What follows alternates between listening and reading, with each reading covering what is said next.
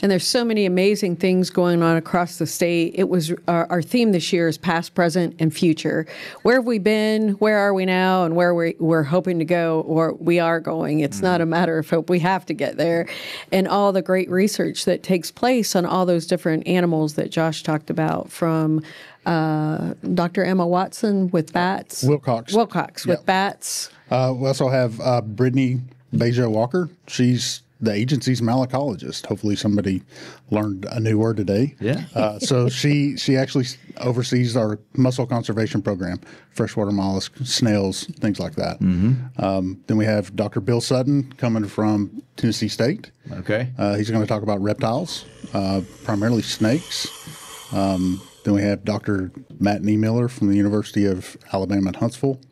Resident expert on amphibians. He actually studied at MTSU before moving on to UT, since we're highlighting all the alumni. But his expertise is Tennessee cave salamanders, but he knows everything there is about amphibians and reptiles in Tennessee, so we're excited he agreed to speak as well. Yeah. And then we have Parker Hildreth.